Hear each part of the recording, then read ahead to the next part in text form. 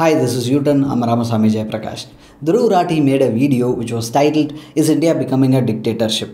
This video, given the title, given the nature of the content, it was bound to receive negative comments and a lot of criticisms. And indeed, there was a controversy. People were commenting a lot of things, and most of these negative comments that the video received were divided into two things.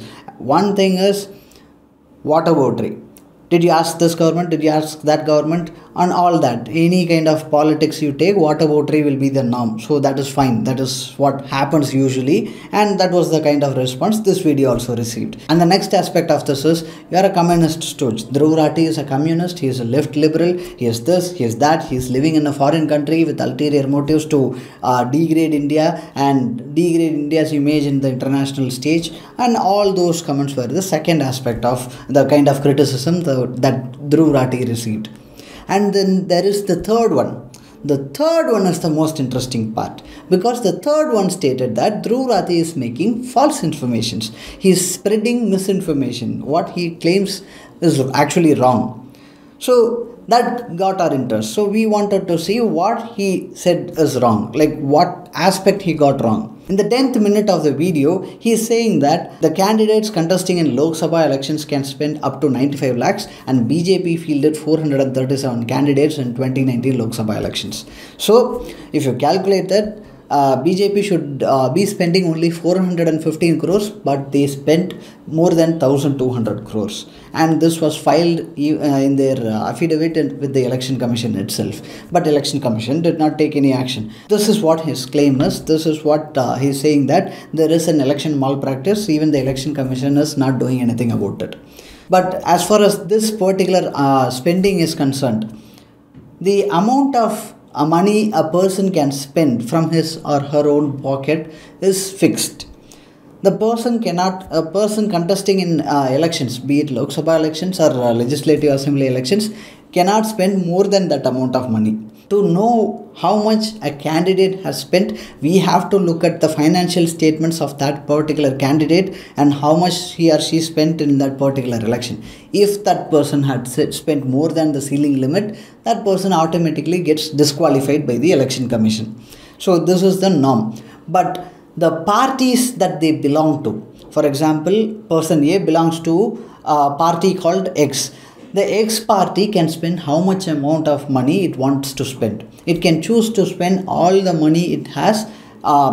It is up to their discretion. There is no ceiling limit when it comes to a political party spending its money. The individuals do, but the political parties do not have a ceiling limit. So BJP spending 1200 crores is not a violation of the Election Commission rules and norms. And Dhruv Rathi maybe did not understand it, or maybe I don't know what the reason is, but he got this point wrong. But apart from this, did he get much of it wrong? The answer is actually no. Every other thing is factually correct. With that, he is making a conclusion. He is making an observation, which you can agree or disagree. But the points that he is using is all factually correct. You can call it incomplete or insufficient. All that is fine. All that is a criticism. But that is his opinion. He is entitled to have his opinion, so he is making that opinion. But as I said before, people in the social media has been claiming that Dhruv Rathi is spreading misinformation, and there are many kinds of statements and arguments that are being made against Dhruv Rathi's this particular video. And one such important person who disagreed with Dhruv Rathi's video is Dilip Mandal. Dilip Mandal was one of the people who pointed out that Dhruv Rathi got the election spending data wrong. So after pointing this out in Twitter, he goes on to write an article for the print. And when I went through the article, I really thought it was sarcasm. I thought it was satire. But it turns out it was actually true. The guy was being serious. And what did he say? He disagrees with Dhruv Rathi, and he is disagreeing that India is not becoming a dictatorship. And he is saying that Narendra Modi's BJP government is actually democratic, and he gives 8 different scenarios, 8 different points to prove his claim. To make his case, he is giving 8 different arguments. The first one is collegium system. BJP and Narendra Modi tried to change the collegium system that we have in the Supreme Court and in the High Courts, but the Supreme Court struck it down with their verdict. After that, BJP government and Narendra Modi did not push for it. So that is an example of Narendra Modi not being a dictator. And second thing is death of farm laws. Narendra Modi wanted to bring farm laws, but the farm laws was met with a fierce opposition from the farmers, and they were opposing it. And immediately after seeing backlash, Narendra Modi took it back. This is the argument that Dilip Mandal makes, but it was not done immediately. People had to protest for more than a year, and many people died in the protest, and after that only it was taken back. And the third argument is when it comes to land acquisition, Narendra Modi government wanted to bring in a new legislation for land acquisitions, but several compromises were made and several amendments were not implemented, so it became a watered down version of what they intended to give. That is also an example of Narendra Modi not becoming a dictator.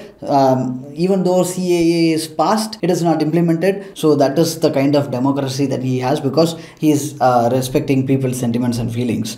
And UCC, Uniform Civil Code. Uniform Civil Code is also something that is, he is very reluctant and taking very slow approach towards it. And it is implemented, or it is a law has been passed in the Uttarakhand, and he is waiting for the kind of response that people are going to give for that. And slowly it might come to the rest of the country, which is very democratic. And he goes on to talk about women's reservation bill, which has been deferred till 2029. It is not being implemented because people are not ready. There are so many problems in implementing it, and we have to build a consensus first, and there needs to be a census that needs to be taken. And since all this is pending, since all this is not done yet, he has deferred it for 2029. So that is a sign of not being a dictator. And the last part is Ram Temple. Before, there was a kind of leadership in the BJP that went against the rules and regulations, that went against the law, that demolished Babri Masjid. Now the Ram Temple is constructed after getting the court order. So Narendra Modi is not a dictator. These are the 8 things that he says to make case for Narendra Modi not being a dictator. But are these 8 things the yardstick for measuring or ascertaining if a person in power is being a dictator or an authoritarian? Without getting into the actual technical jargons of what constitutes a dictatorship or what constitutes an authoritarian, without going into that, from a layman's perspective, for a common man to understand, let's simplify it and let's break it down. This is how to spot a dictator for dummies. The person will not like any kind of criticism that is being done to their face. That is the first tendency the person will have, and the second tendency is the person will not like any kind of criticism that is done behind their back. Even without their knowledge, if somebody is criticizing, that they will not like it. If they come to the knowledge that somebody had criticized them, they'll lose their shit and try to get back at them. So this is the second tendency. And the third tendency is they will want all the attention to be focused on them and on them only. They'll not share the spotlight with anybody, and they'll be credit hoggers. All the credit should be only given to them. Anything and everything, even a small thing, a minuscule thing, a non-consequential, insignificant thing, even if that gets done, the credit should be given to this person. That is the kind of tendency an authoritarian or a dictator will have. And the fourth aspect is they'll get into a rhetoric which states either you're with me or against me. And the fifth one is a biggie, because they'll get into a rhetoric of us versus them.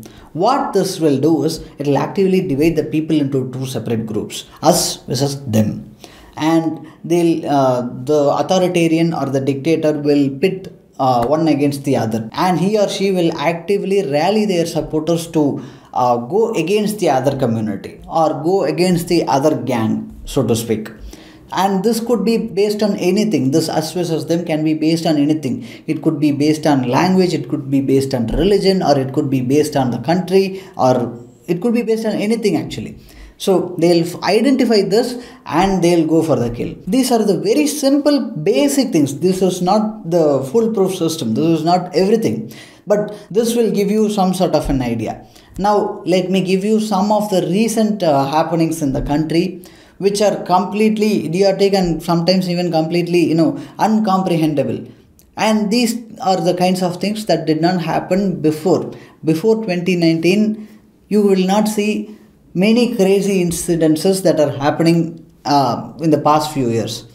For example, a simple RTI was filed, and the question was, there are various selfie booths set up with the Narendra Modi's face in it. How much each one costs? The response comes, the temporary ones cost some several thousand rupees, and the permanent ones cost some lakh rupees, 1.5 lakh rupees something, was the response that was given. After this RTI response, there was a backlash, and people were asking, why are you wasting so much money for a selfie booth in all the railway stations?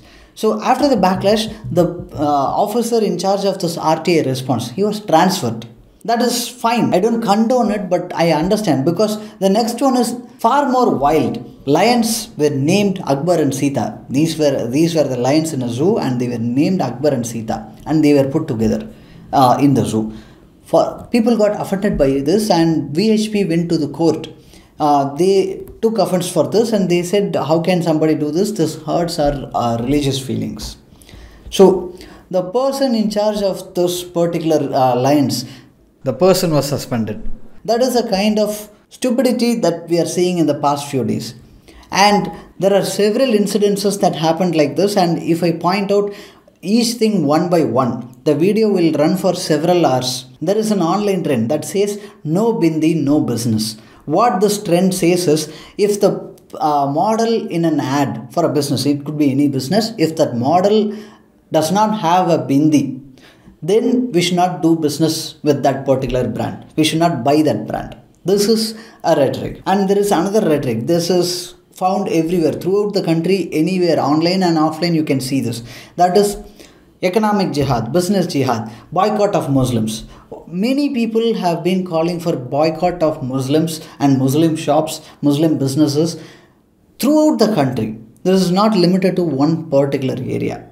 This does not happen only in the online realm where some crazy people are doing it. No, this is mainstream. This is something that is being said by elected representatives. MLAs and MPs come out and say, boycott Muslims. And people from different religion and different faiths, or people from the scheduled caste community, are being attacked all the time. And the numbers has been rising consistently. The number of the amount of hate speech that we keep seeing has grown exponentially. Given all this, what the government is doing? The government is actually doing nothing. So that is the problem. Because when everything is going on, the government is actually encouraging it, because they don't take any action, and apart from taking any action, they actively encourage people who get into this sort of things. And there are people who get killed for eating beef, or on the mere suspicion of a person consuming beef. People are getting killed. People are getting killed just because they are Muslims. They appear Muslim.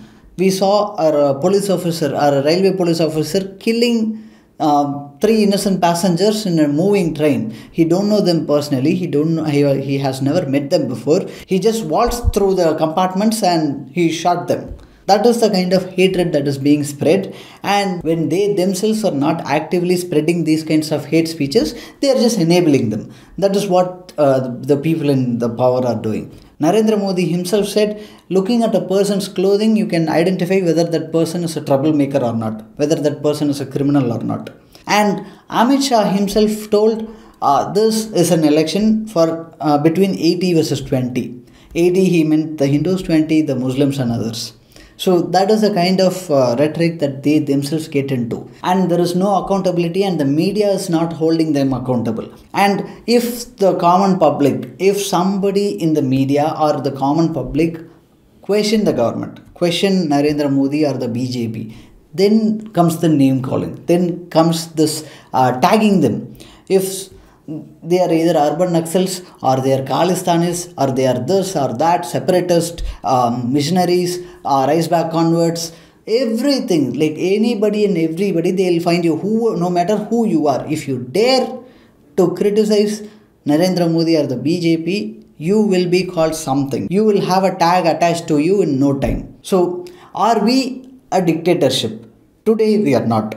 But if we continue down this path, if it goes on for some time, it could either take 2 years, it could either take 5 years, or it could take any number of time. But if we go down this path, it is sure that we will become a dictatorship. Will we become a dictatorship like North Korea? Of course not. Will we become a dictatorship like Russia? Of course not. But that is not a good thing. We will become a dictatorship that is kind of unique in our own way. And it is not a compliment. It is not something that we should be looking forward to. It is something that we should be against, and we should put all our efforts and energy into stopping India from becoming a dictatorship. Thank you.